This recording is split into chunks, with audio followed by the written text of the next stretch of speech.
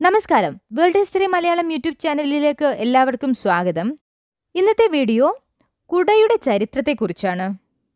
പുരാതന ചൈനക്കാരാണ് കുടയുടെ കണ്ടുപിടുത്തം നടത്തിയതെന്നാണ് വിശ്വസിക്കപ്പെടുന്നത്. സൂര്യപ്രകാശത്തിൽ നിന്നും മഴയിൽ നിന്നും രക്ഷ നേടാൻ മനുഷ്യർ നൂറ്റാണ്ടുകൾക്ക് മുൻപ് തന്നെ കുട ഉപയോഗിച്ചിരുന്നു.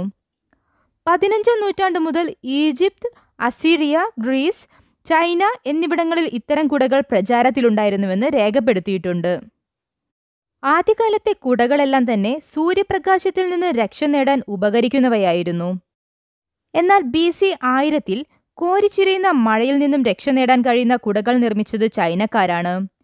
മെഴുകു പുരട്ടിയോ പോളിഷ് ചെയ്തോ ആയിരുന്നു ഇത്തരം കുടകൾ നിർമ്മിച്ചിരുന്നത്. അതിനാൽ തന്നെ കുടയുടെ മേലെ വെള്ളം വീഴുമ്പോൾ തന്നെ അത് ഒലിച്ചു പോവുകയും ചെയ്യും. ചേമ്പ് പോലുള്ള സസ്യങ്ങളുടെ ഇലകളാണ് ചൈനക്കാരെ ഈ കണ്ടുപിടുത്തത്തിന് പ്രേരിപ്പിച്ചതെന്നാണ് കരുതപ്പെടുന്നത്. 16ാം നൂറ്റാണ്ടു മുതൽ പാശ്ചാത്യ രാജ്യങ്ങളിലും കുടകൾ പ്രചാരമാർജിച്ചു. ഈ കാലയളവിലാണ് കുടകൾക്ക് അംബ്രല്ല എന്ന് പേര് ലഭിച്ചത്. ലത്തീൻ ഭാഷയിൽ നിഴൽ എന്ന അർത്ഥം വരുന്ന അംബ്ര എന്ന പദത്തിൽ നിന്നാണ് ഈ വാക്കുണ്ടായത്. യൂറോപ്പിൽ കുട പ്രചാരമാർജിച്ചെങ്കിലും അവ സ്ത്രീകൾക്കു മാത്രമുള്ള ഒരു ഉപകരണമെന്ന നിലയിലാണ് ഉപയോഗിച്ചിരുന്നത്.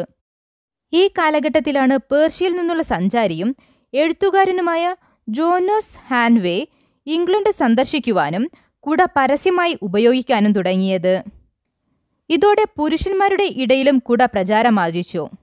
മരത്തടികളും വലിയ മത്സ്യങ്ങളുടെ എല്ലുകളും എണ്ണ നിറമുള്ള ക്യാൻവാസും ഉപയോഗിച്ചായിരുന്നു യൂറോപ്പിൽ ആദ്യകാലത്തെ കുടകൾ നിർമ്മിച്ചിരുന്നത്.